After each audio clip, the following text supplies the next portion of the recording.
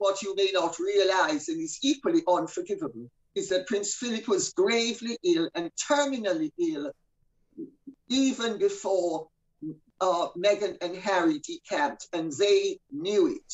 I knew it. It's in my book, The Queen's Marriage, that Prince Philip was suffering, according to him, from pancreatic cancer, and that he had serious problems, not only with managing that condition, but with the side effects, bladder, heart, etc., etc. And they knew it, and they still proceeded. They didn't care. And Harry would never have done any of this but for Meghan's malign influence.